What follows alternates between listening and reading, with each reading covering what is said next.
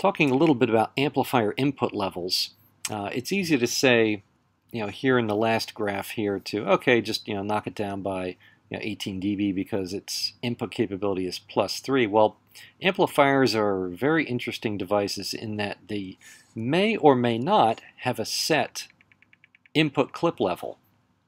And what they call an input clip level may not actually be what you want. What you really need to look for in all amplifiers is the input sensitivity level spec, not the clip level spec.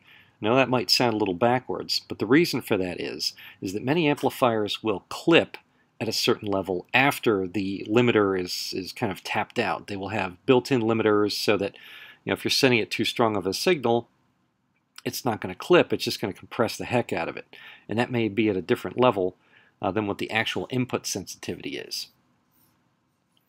So for our cases in designing sound systems, we really need to look at what the input sensitivity rating is of a given amplifier. The first thing we're going to look at are fixed sensitivity amplifiers. Now what these are, let's say you have a line of crown amps or QSC amps like a QSC's CA2 series or Powerlight Plus series or Powerlight 2 series or Powerlight 3s, whatever brand and make and model of an amplifier is. So across that entire range of, say, QSC Powerlight Plus or Powerlight Pro amplifiers, across that range you might have a 200 watt amp, an 800 watt amp, 600 watt amp, 1200 watt amp, whatever.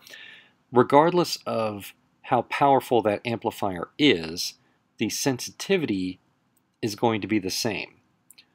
So these are fixed sensitivity amplifiers. So no matter how powerful the amp, you're going to have an input setting that's fixed, very easy to deal with, and typically you're going to see these as either 0.775 volts or 1.4 volts. Now, that's not to say they couldn't be different, but these are the most common. In fact, 1.4 volts is one of the most common input sensitivity settings for amplifiers out there. And so to find the clip level, well, you simply plug it into your trusty dBu calculation formula. So you take 20 log of the clip level volts divided by 0.775, which is our standard dBu calculation, and we come up with +5 dBu. Pretty straightforward, fairly simple, not a whole lot of math to do because generally you just plug in 1.4 volts, convert that to dBu, and you're done. Now where it gets a little bit more complicated is with fixed gain amplifiers. And with fixed gain amplifiers, you may have in a series of amplifiers, like say a QSC series of amps, where whether you have a 100 watt, 200 watt, 1200 watt, again, these different watt amplifiers in the same line of amplifiers. The gain will be the same, but the clip level will vary. Because in amplifiers, you have a voltage gain level, not just a wattage level.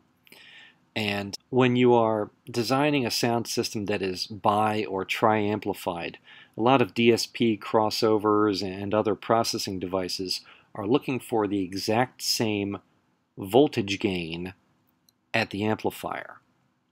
And that's how they will calculate what their DSP settings are within your crossovers and everything else. So getting fixed gain amplifiers are important for these bi- and tri-amplifying situations.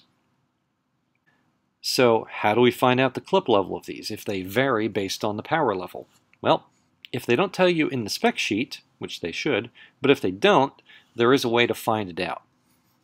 So first we have to do the clip level in volts, and then convert the volts to dBu, as we normally do.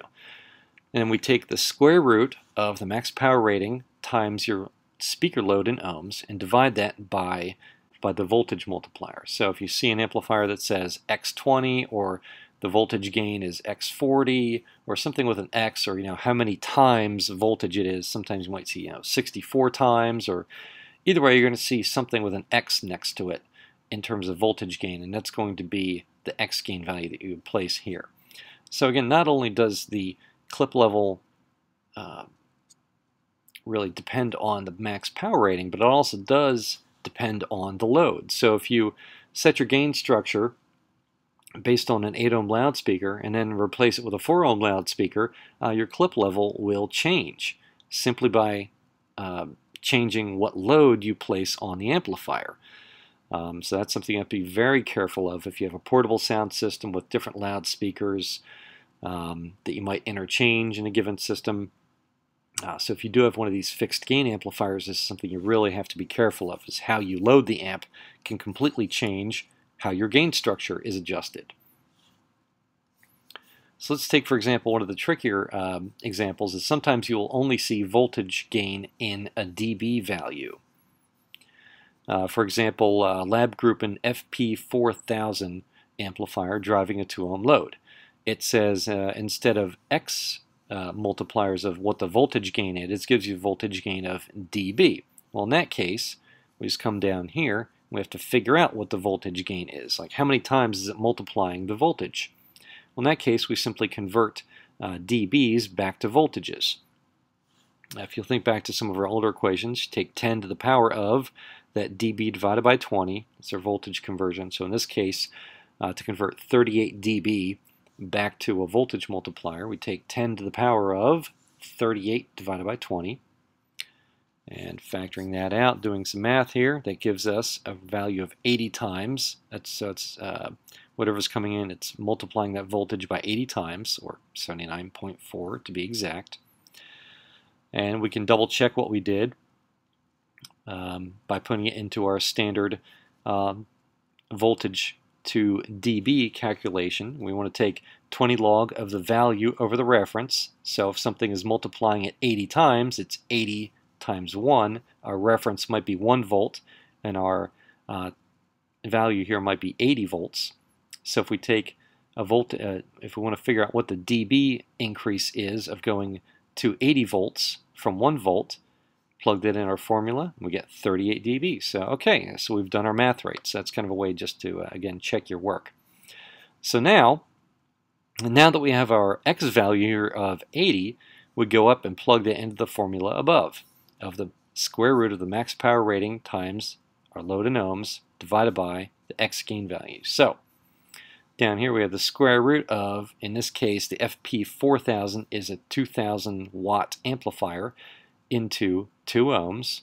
So that's going to be max power rating times load in ohms. So that's 2000 watts times 2 ohms divided by our X factor here of 80, again, which we just got from our previous calculations.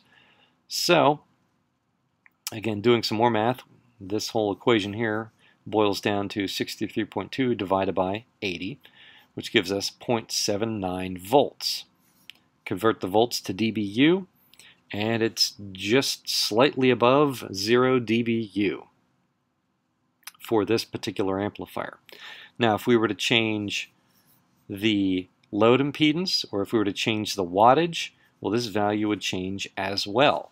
So once you figure it for one amplifier configuration, it's not necessarily the same for all others. And again, if you change the voltage gain, that clip level will change as well. So it's very careful to know exactly what you're loading your amplifier with and what your amplifier gain setting is. And only then can you figure out what the clip level is so you can set your gain structure. So just be very mindful of when you run into these fixed gain amplifiers in a lot of these buy and try amplifying situations, that you do the math so that you can do your gain structure settings properly. Again, just a quick rundown. Fixed gain, you'll see something that'll say 40x, 80x, or just give you a voltage multiplier value. You might see a dB setting. And with a fixed sensitivity amplifier, it will simply give you the voltage at which the amplifier will clip. So 0.775 volts or 1.4 volts, or it may give you, say, 2 volts. Whatever that level is, that's going to be your clip level that you convert to a dBu, and that will give you what you need to adjust your gain structure. Now, for simple systems where you might just have one loudspeaker at the end of your amplifier, fixed sensitivity is generally easier to use because it's more consistent, so no matter what your amplifier is loaded down at, whether it's a 4 ohm load or 8 ohm load, the sensitivity will stay the same, which is pretty nice. However, if you are using a more complex system where you're bi or tri-amplifying, so you're amplifying with an active crossover, and you have some special DSP settings, a lot of them will assume that you're using fixed gain. So your low frequency and your mids and your highs are all going to have voltage gains of the exact same. Like they all must have 80x settings, or they all must be amplified by 38 dB or 26 dB. As long as that dB or voltage multiplier is the same across all your amplifiers, then you're okay. So you just have to make sure that when you are doing these bi, quad, tri amplifying systems, make sure to use a fixed gain amplifier, and across, for your low, mids, and highs, use the same gain of amplification, and just do the calculations accordingly. Some more amplifier notes that you may find on spec sheets. What is dual mono, parallel mono, stereo, or bridge mono mode for your amplifiers? Well, dual mono is going to be the most common. It's simply two amplifiers in the same package. It's like a two-channel amplifier, and each input is discrete, and each output is discrete, and each channel's input attenuator is adjusted independently.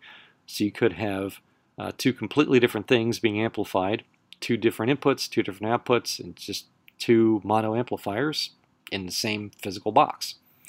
Now, parallel mono is the same as dual mono in the sense that you do have two discrete amplifiers in the same box, but it's simply giving you a virtual Y cable so that you can plug in. Let's say you have input 1 and input 2, and you want the same thing amplified. Parallel mono will simply allow you to connect one cable into input 1, and it will automatically and internally connect it to input 2. So you just have one cable to feed the input of both amplifier channels within the box. Stereo being the same as dual mono, where you have two discrete channels, in this case, say a left and a right, but instead of having two independently adjustable attenuators for each channel, you have one single control. So this is much easier to adjust the input attenuation at an exact level for both channels. So this is kind of the same as you have one fader for your master left-right output of your mixing console. Well, on an amplifier, this is just simply one attenuation knob for both amplifier channels in that one package. Now, bridge mono is something that you will come across typically when you're amplifying or connecting to low frequency drivers or subwoofers, something that requires a whole lot of power. You can actually sort of bridge together the two amplifier channels to make one more powerful amplifier. And it's typically wired by using the positive terminal of each channel. So you take the positive terminal of channel 1 and the positive terminal of channel 2. The only difference is the positive terminal of channel 1 is the loudspeaker positive, but the positive of amplifier channel 2 may actually be the negative. So again, this is something you just have to check the manual, double check, read it, make sure that that particular manufacturer is spelling it out for you, because it's pretty easy to burn up an amplifier if you have it wired wrong. The other thing to take caution of with the bridge mono mode is that if an amplifier can typically handle down to, say, 4 ohms as its minimum load impedance, it's going to double in bridge mono mode. So if it can handle normally in a dual mono mode, if it can handle two 4 ohm loads, then in bridge mono mode it can only handle an 8 ohm load. You got to be real careful to make sure you don't overload your amplifier in bridge mono mode.